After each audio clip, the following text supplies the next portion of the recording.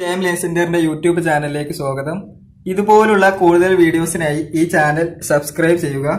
ഈ വീഡിയോ നിങ്ങൾക്ക് ഇഷ്ടമായെങ്കിൽ ലൈക്ക് ചെയ്യുക. Hi everyone. അപ്പോൾ നമ്മൾ +1 കെമിസ്ട്രിയിലെ സ്ട്രക്ചർ ഓഫ് ആറ്റം എന്ന ചാപ്റ്ററാണ് ഡിസ്കസ് ചെയ്തുകൊണ്ടിരിക്കുന്നത്. അപ്പോൾ സ്ട്രക്ചർ ഓഫ് ആറ്റത്തിൽ കുറേ കാര്യങ്ങൾ ഡിസ്കസ് ചെയ്ത് കഴിഞ്ഞു. ഇനി അതിൽ പറയാനുള്ളത് അറ്റോമിക് സ്പെക്ട്രം. അറ്റോമിക് സ്പെക്ട്രത്തെക്കുറിച്ചാണ് ഇനി ഡിസ്കസ് ചെയ്യാൻ പോകുന്നത്. അപ്പോൾ അറ്റോമിക് സ്പെക്ട്രം അതിനെക്കുറിച്ച് പറയാം.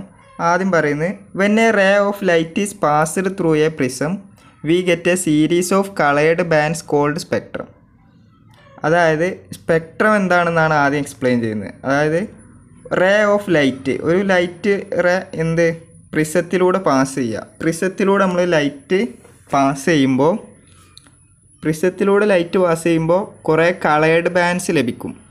അതായത് ഒരു വശത്തുനിന്ന് ലൈറ്റ് പാസ് ചെയ്യുക. അപ്പോൾ പ്രിസത്തിൻ്റെ അപ്പുറത്ത് നമുക്ക് ഒരു സ്ക്രീൻ വെച്ചിട്ടോ അല്ലെങ്കിൽ അങ്ങനെയൊക്കെ ലഭിക്കും, കുറേ കളേർഡ് ബാൻഡ്സ് ലഭിക്കും. ഇങ്ങനെ കുറേ ബാൻഡ്സ്, ഇതുപോലുള്ള ബാൻഡ്സ് രൂപപ്പെടുന്ന ഇതിനെയാണ് വിളിക്കുന്നത്? സ്പെക്ട്രം എന്ന് വിളിക്കുന്നത്. ഒരു അറേഞ്ച്മെൻറ്റ്സ്, അതായത് അവിടെ കുറേ കളേഴ്സിൻ്റെ അറേഞ്ച്മെൻറ്റ്സ് ലഭിക്കും. അതിനെ ഒരു സ്പെക്ട്രം എന്ന് വിളിക്കുന്നു. അതായത് ഒരു എന്തെങ്കിലും വെച്ച് അറേഞ്ച്മെൻറ്റ്സ്, അതിനെയാണ് ഈ സ്പെക്ട്രം എന്ന് പറയുന്നത്. The spectrum is called continuous spectrum. ഈ സ്പെക്ട്രം എന്താണ്? കണ്ടിന്യൂസ് സ്പെക്ട്രമാണ്. കണ്ടിന്യൂസ് പറഞ്ഞാൽ തുടർച്ചയായുള്ള സ്പെക്ട്രം. അതിന് കാരണം because here violet merge in to blue, blue in to green and so on.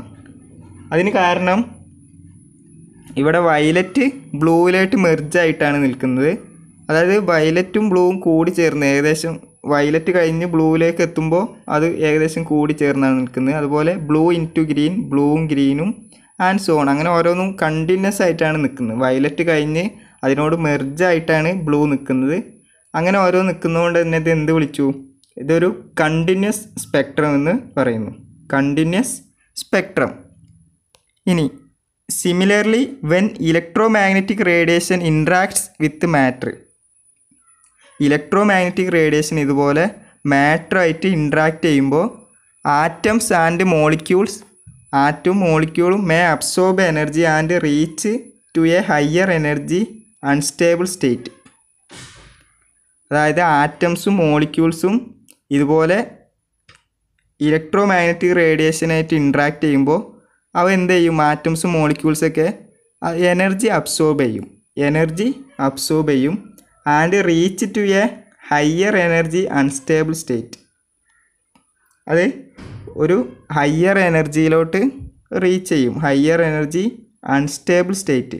അപ്പോൾ ഹയർ എനർജി ആയതുകൊണ്ട് തന്നെ എന്തായിരിക്കും? അൺസ്റ്റേബിൾ സ്റ്റേറ്റിലായിരിക്കും. ഹയർ എനർജി ഉണ്ടായതുകൊണ്ട് തന്നെ ഇത് അൺസ്റ്റേബിൾ സ്റ്റേറ്റ് ആയിരിക്കും. ടു അറ്റൈൻ സ്റ്റെബിലിറ്റി അറ്റൈൻ ചെയ്യുന്നതിന് വേണ്ടി, അതായത് ഹയർ എനർജിയിൽ നിൽക്കുമ്പോൾ ഇതൊരു അൺസ്റ്റേബിൾ സ്റ്റേറ്റ് ആണ്. അപ്പോൾ സ്റ്റെബിലിറ്റി അറ്റൈൻ ചെയ്യുന്നതിന് വേണ്ടി ദേ emit radiations in the form of spectrum. അതായത് ഹയർ എനർജി ആകുമ്പോൾ അത് ഒരു അൺസ്റ്റേബിൾ സ്റ്റേറ്റ് ആണ്. എനർജി കൂടുതലാകുമ്പോൾ അൺസ്റ്റേബിൾ ആയിരിക്കും. സ്റ്റേബിൾ ആവണമെങ്കിൽ എനർജി കുറഞ്ഞ അവസ്ഥയിലായിരിക്കണം, അപ്പോഴാണ് സ്റ്റെബിലിറ്റി ലഭിക്കുക. അപ്പോൾ ഈ അബ്സോർബ് ചെയ്ത എനർജി ചെയ്യും? ദേ എമിറ്റ് റേഡിയേഷൻസ്. ഈ ആറ്റംസും മോളിക്യൂൾസൊക്കെ റേഡിയേഷൻസ് എമിറ്റ് ചെയ്യും in the form of spectrum. ഒരു സ്പെക്ട്രം, പ്രത്യേക അറേഞ്ച്മെൻറ്റ്സിൽ, പ്രത്യേക എന്തിൻ്റെയും പ്രോപ്പർട്ടി വെച്ച അറേഞ്ച്മെൻറ്റ്സ്, ഒരു പ്രത്യേക അറേഞ്ച്മെൻറ്റ്സിൽ ഈ റേഡിയേഷൻസ് എമിറ്റ് ചെയ്യും. ഇത് ഫ്രീക്വൻസിയോ അല്ലെങ്കിൽ വേവ് ലെങ്ത്തൊക്കെ വെച്ച് ഈ എമിറ്റ് ചെയ്ത റേഡിയേഷൻസിന് നമുക്ക് അറേഞ്ച് ചെയ്യാൻ പറ്റും. അതുകൊണ്ടാണ് സ്പെക്ട്രം എന്ന് പറയുന്നത്. ഒരു പ്രത്യേക അറേഞ്ച്മെൻറ്റ്സിൽ ഉള്ളതിനെയാണ് വിളിക്കുന്നത്? സ്പെക്ട്രം എന്ന് പറയുന്നത്. Such A spectrum is called atomic spectrum. ഈ ആറ്റം റേഡിയേഷൻസ് എമിറ്റ് ചെയ്ത് ലഭിക്കുന്ന ലഭിക്കുന്ന റേഡിയേഷൻസ്, കുറേ അറേഞ്ച്മെൻറ്റ്സിൽ ലഭിക്കുന്ന റേഡിയേഷൻസിനെ വിളിച്ചു? Atomic spectrum. Spectrum of radiation emitted by A substance that has absorbed energy is called an emission spectrum. അതായത് spectrum of radiation emitted by A substance, അതായത് ഇപ്പോൾ ഒരു സബ്സ്റ്റൻസ് റേഡിയേഷൻ എമിറ്റ് ചെയ്യാണ്, that has absorbed energy absorb ചെയ്തതിന് ശേഷം radiation emit ചെയ്യുന്നു. അതുകൊണ്ട് ഇതിനെ വിളിക്കും? എമിഷൻ സ്പെക്ട്രം എന്ന് വിളിക്കും. അതായത് റേഡിയേഷൻ എമിറ്റ് ചെയ്യുന്നതുകൊണ്ട് തന്നെ ഇതിനെ എമിഷൻ സ്പെക്ട്രം എന്ന് പറയും. atoms, molecules or ions that have absorbed radiation are said to be excited. അതായത് ആറ്റംസ് മോളിക്യൂൾസൊക്കെ അല്ലെങ്കിൽ ions that have absorbed radiation absorb ചെയ്തതിന് ശേഷം അവ എന്ത് വിളിക്കും? എക്സൈറ്റഡ് സ്റ്റേറ്റിലാണെന്ന് പറയും. അതായത് ഹയർ എനർജി ആയിരിക്കും excited state. To produce an emission spectrum energy is supplied to A sample by heating it or ഇറേഡിയേറ്റിംഗ് it and the wave length of the radiation emit is recorded. അതായത് ഒരു emission spectrum produce ചെയ്യുന്നതിന് വേണ്ടി to produce an emission spectrum energy is supplied to A sample. അപ്പോൾ നമുക്ക് ഈ emission spectrum ഉണ്ടാക്കുന്നതിന് വേണ്ടി എന്താ ചെയ്യുന്നത്? എനർജി സപ്ലൈ ചെയ്യണം. എനർജി സപ്ലൈ ചെയ്യുന്നതാണ് അപ്പോഴാണല്ലോ ഇത് ഹയർ എനർജി സ്റ്റേറ്റ് റീച്ച് ചെയ്യുന്നതും ഇപ്പോൾ എമിഷൻ സ്പെക്ട്രം പ്രൊഡ്യൂസ് ചെയ്യുന്നു. അപ്പോൾ എനർജി സപ്ലൈ ചെയ്യുന്നത് ഏത്? ഹീറ്റ് ചെയ്തിട്ടോ അല്ലെങ്കിൽ ഇറേഡിയേറ്റിംഗ് റേഡിയേഷൻ വെച്ചോ ഇതിന് എനർജി സപ്ലൈ ചെയ്യാം. എന്നിട്ട് അതിൻ്റെ എമിഷൻ സ്പെക്ട്രം ലഭിക്കുന്നതിന് വേണ്ടി wave length of the radiation emitted, wave ലെങ്ത്തോ അല്ലെങ്കിൽ ഫ്രീക്വൻസിയോ അത് റേഡിയേഷൻസ് എമിറ്റ് ചെയ്യും. എനർജി അബ്സോർബ് ചെയ്തതിന് ശേഷം അത് സ്റ്റെബിലിറ്റിക്ക് വേണ്ടി റേഡിയേഷൻ എമിറ്റ് ചെയ്യും. ആ റേഡിയേഷൻസ് റെക്കോർഡ് ചെയ്യുക. അതിൻ്റെ വേവ് ലെങ്ത്ത് വെച്ചിട്ടോ അല്ലെങ്കിൽ ഫ്രീക്വൻസി വെച്ചിട്ടോ ആ റേഡിയേഷൻസ് എമിറ്റഡ് റെക്കോർഡ് ചെയ്യുക. അപ്പോൾ നമുക്ക് എന്ത് ലഭിക്കും? എമിഷൻ സ്പെക്ട്രം ലഭിക്കും. അങ്ങനെയാണ് എമിഷൻ സ്പെക്ട്രം പ്രൊഡ്യൂസ് ചെയ്യുന്നത്. ഇനി അടുത്ത് അബ്സോർപ്ഷൻ സ്പെക്ട്രം എന്താണെന്ന് പറയാം. An absorption spectrum is like the photographic negative of an emission spectrum. അതായത് അബ്സോർപ്ഷൻ സ്പെക്ട്രം എന്ന് പറയുന്നത് photographic negative of an emission spectrum. അതിൻ്റെ മീനിങ് എന്ന് വെച്ചാൽ നേരത്തെ അബ്സോർബ് ചെയ്തൊക്കെ നേരത്തെ എമിറ്റ് ചെയ്യുന്ന റേഡിയേഷനൊക്കെ എന്തായിരിക്കും? ഇവിടെ അബ്സോർപ്ഷൻ സ്പെക്ട്രത്തിൽ അബ്സോർബ് ചെയ്യുന്ന റേഡിയേഷൻസ് ആയിരിക്കും. നേരത്തെ എമിറ്റ് ചെയ്ത റേഡിയേഷൻസൊക്കെ ഇവിടെ അബ്സോർബ് ചെയ്ത റേഡിയേഷൻസ് ആയിരിക്കും. അപ്പോൾ എന്താണ്? Absorption spectrum is like photographic negative of an emission spectrum. Emission സ്പെക്ട്രത്തിൻ്റെ ഒരു ഫോട്ടോഗ്രാഫിക് നെഗറ്റീവ് എടുത്ത പോലെ ആയിരിക്കും ഏത് എടുക്കുമ്പോൾ? അബ്സോർപ്ഷൻ സ്പെക്ട്രം എടുക്കുമ്പോൾ ലഭിക്കുന്നത്. Here A continuum of radiation, കുറേ റേഡിയേഷൻ, അതായത് ലൈക്ക് വൈറ്റ് ലൈറ്റ്, ഒരു ലൈറ്റ് ഒക്കെ പാസ് ചെയ്യുക. Is passed through A sample which absorbs radiation of certain wave length. Continuum of radiation is passed through A sample. ഒരു സാമ്പിളിലൂടെ radiations കടത്തി വിടുക. അപ്പോൾ അത് അബ്സോർബ് ചെയ്യും. റേഡിയേഷൻ ഒരു ഏതെങ്കിലും വേവ് ലെങ്ത്തുകളുള്ള പല വേവ് ലെങ്ത്തുകളുള്ള റേഡിയേഷൻ ഇവ അബ്സോർബ് ചെയ്യും. ഈ സാമ്പിൾ അബ്സോർബ് ചെയ്യും. The missing wave lengths leave dark spaces in the bright continuum spectrum. അതായത് നമ്മളൊരു ബ്രൈറ്റ് കണ്ടിന്യൂം സ്പെക്ട്രമാണ് അതിലേക്ക് പാസ് ചെയ്യുന്നത്. അപ്പോൾ അതിൽ കുറേ വേവ് ലെങ്ത്സിനെ അത് അബ്സോർബ് ചെയ്യും. ആ സാമ്പിൾ അബ്സോർബ് ചെയ്യും. അപ്പോൾ അവിടെ എന്തായിരിക്കും? ഡാർക്ക് സ്പേസസ് ഉണ്ടാവും. ഈ ബ്രൈറ്റ് കണ്ടിന്യൂസ് സ്പെക്ട്രം പാസ് ചെയ്യുമ്പോൾ അതിൽ ചില വേവ് ലെങ്ത്സിനെ അബ്സോർബ് ചെയ്യുമ്പോൾ അവിടെ ഡാർക്ക് സ്പേസസ് ക്രിയേറ്റ് ആവും. ഇങ്ങനെയാണ് അബ്സോർപ്ഷൻ സ്പെക്ട്രം എടുക്കുന്നത്. The study of emission or absorption Spectra is referred to as spectroscopy. ഈ എമിഷൻ അല്ലെങ്കിൽ അബ്സോർപ്ഷൻ സ്പെക്ട്രയെ കുറിച്ചുള്ള സ്റ്റഡിയെ എന്തു പറയുന്നു? സ്പെക്ട്രോസ്കോപ്പി എന്ന് പറയുന്നു. The emission Spectra of atoms in the gas phase do not form A continuous spectrum. അതായത് emission spectrum of atoms, ആറ്റങ്ങളെ emission spectrum എന്ത്? In the gas phase, gas സ്റ്റേറ്റിലുള്ള ആറ്റങ്ങളുടെ emission spectrum ഒരു continuous spectrum അല്ല, continuous അല്ല.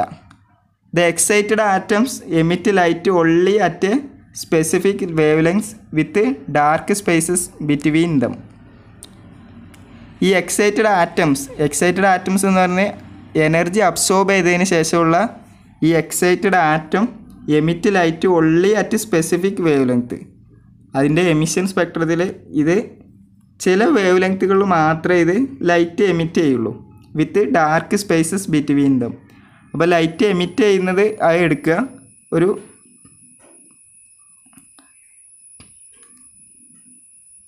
ഇതിൽ light emit ചെയ്യുന്നത് എടുക്കുമ്പോൾ light emit ചെയ്യാത്ത ഭാഗത്ത് എന്തായിരിക്കും? ഡാർക്ക് സ്പേസസ് ആയിട്ട് രൂപപ്പെടും. അതായത് ഇതിൻ്റെ ആ സ്പെക്ട്രം എടുക്കുമ്പോൾ ഒരു ചില വേവ് ലെങ്ത്തുകളിൽ മാത്രം ഇത് ലൈറ്റ് എമിറ്റ് ചെയ്യും, ബാക്കിയുള്ള സ്ഥലങ്ങളിലൊക്കെ ഡാർക്ക് സ്പേസ് ആയിരിക്കും. Such Spectra are called line Spectra or atomic Spectra. അതായത് ഈ എമിഷൻ സ്പെക്ട്രത്തെയാണ് എന്ത് പറയുന്നത്? Line Spectra or atomic Spectra. Line Spectra എന്ന് പറയാൻ കാരണം, ഈ ലൈൻ സ്പെക്ട്ര എന്ന് പറയാൻ കാരണം ചില വേവ് ലെങ്ത്തുകളിൽ മാത്രം എന്തായിരിക്കും ലൈറ്റ് വന്നതായിട്ട് അല്ലെങ്കിൽ ലൈറ്റ് എമിറ്റ് ചെയ്തതായിട്ട് കാണാൻ സാധിക്കും. ബാക്കിയുള്ള സ്പേസൊക്കെ ഡാർക്ക് സ്പേസ് ആയിരിക്കും. അതുകൊണ്ട് തന്നെ എന്ത് വിളിച്ചു? ലൈൻ സ്പെക്ട്ര എന്ന് വിളിച്ചു. അതുപോലെ അറ്റോമിക് സ്പെക്ട്ര എന്ന് പറയാൻ കാരണം ആറ്റംസ് എമിറ്റ് ചെയ്യുന്ന റേഡിയേഷൻസിൻ്റെ സ്പെക്ട്ര ആയതുകൊണ്ട് എന്താ വിളിച്ചു? അറ്റോമിക് സ്പെക്ട്ര എന്ന് വിളിച്ചു. ഇനി അടുത്ത് പറയുന്നത് line emission Spectra are very useful in the study of electronic structure of atoms. ഈ ലൈൻ എമിഷൻ സ്പെക്ട്ര എന്തിന് യൂസ്ഫുൾ ആണ്? ആറ്റത്തിൻ്റെ ഇലക്ട്രോണിക് സ്ട്രക്ചർ മനസ്സിലാക്കാൻ വെരി യൂസ്ഫുൾ, വളരെ ഉപയോഗമുള്ള ഒന്നാണ് ലൈൻ എമിഷൻ സ്പെക്ട്രം എന്ന് പറയുന്നത്. Each element has A unique line emission spectrum.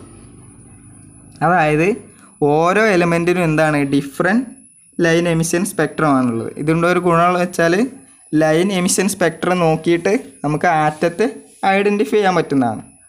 The characteristics lines in the atomic spectra can be used in chemical analysis to identify unknown atoms in the same way as fingerprints are used to identify people.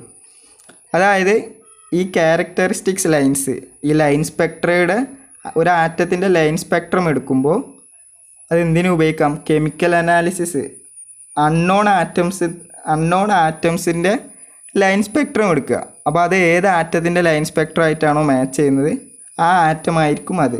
ഏതുപോലെ നമ്മൾ ജനങ്ങളെ finger print വെച്ച് identify ചെയ്യുന്ന പോലെ ആറ്റങ്ങളെ എങ്ങനെ identify ചെയ്യാം? അതിൻ്റെ line spectrum വെച്ച് ഒരു ആറ്റത്തെ ഐഡൻറ്റിഫൈ ചെയ്യാം. So line emission Spectra are also called finger print of atoms. അതുകൊണ്ട് ഈ ലൈൻ എമിഷൻ സ്പെക്ട്ര എന്തും വിളിക്കും?